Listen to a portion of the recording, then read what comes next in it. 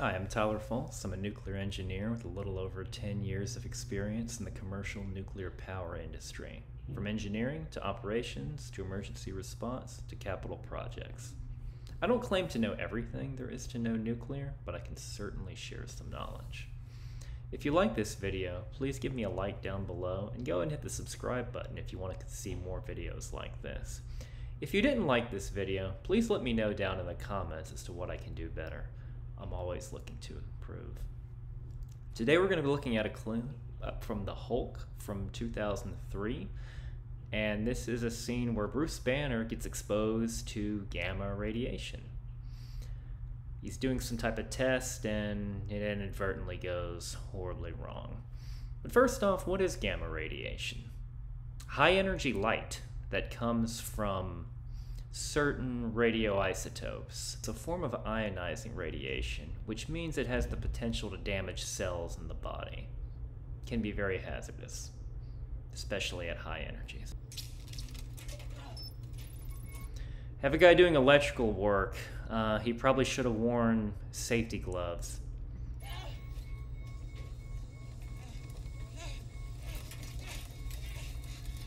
Appears to be stuck in some sort of particle accelerator.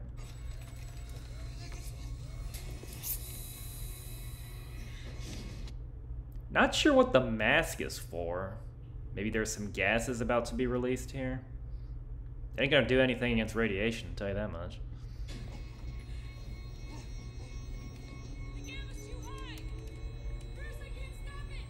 So evidently, one short leaves the device going completely haywire.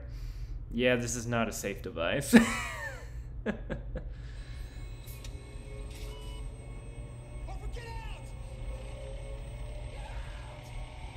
Not sure what's going on with him.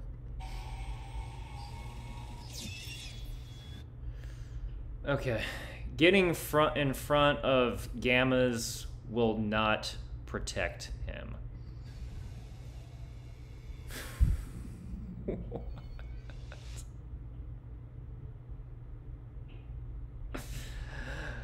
Okay, that was weird. Alright, let's see what was wrong with that. First off, gammas are not green. We don't have any green glow or cause any little green mushroom clouds to show up in your eyes after you get exposed to them. So I have a graph here with the 4 common types of radiation, including gamma radiation. First, we'll talk about alpha and betas. Those are very low energy, typically, at least just coming from a typical radioisotope.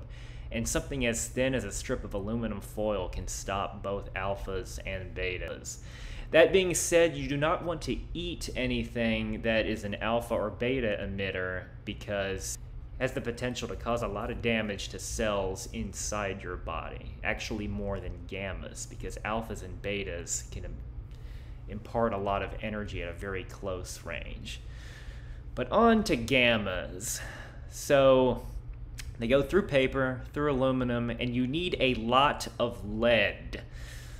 Specifically on the order of several feet of lead between you and the gamma to absorb all of it.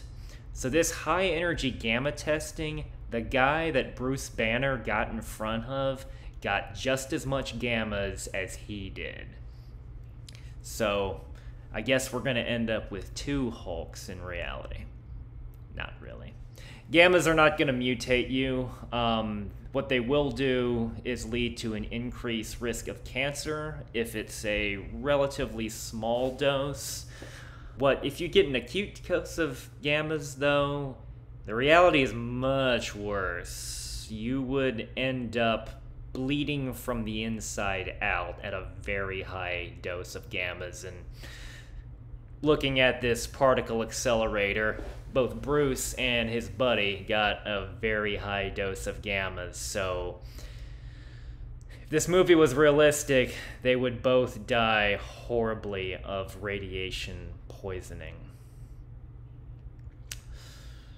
And on the bottom there, talks about neutrons. Neutrons, which are used in nuclear reactors to cause fissions to ultimately produce electricity. You need water, concrete, hydrogenous material.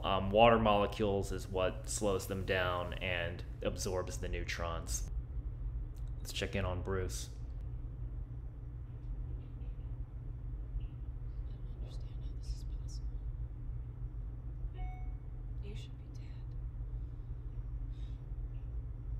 Not sure how much time has passed. It would, depending on how much dose it was, he would die over the course of several hours.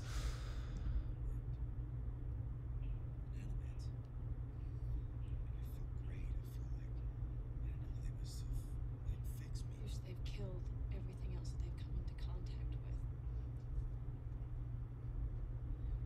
Are you sure the doctor checked? The doctor gave me the full workup.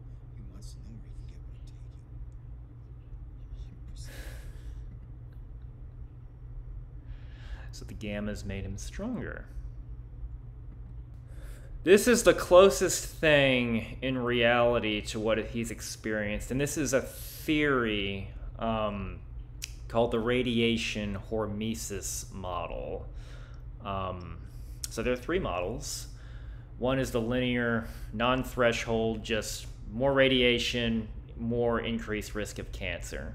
Then there's the threshold model, which radiation has no impact on cancer risk up until a certain point, and then it increases